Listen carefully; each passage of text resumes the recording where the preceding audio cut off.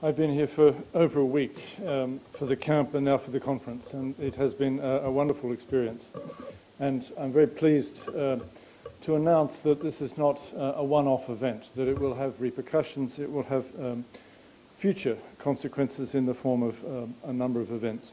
And what I have been asked to announce is the formation of the Deleuze Studies in India collective. I hope you have all seen this form to register your interest. If you haven't, please ask to see one or send an email to deleuze.india@gmail.com.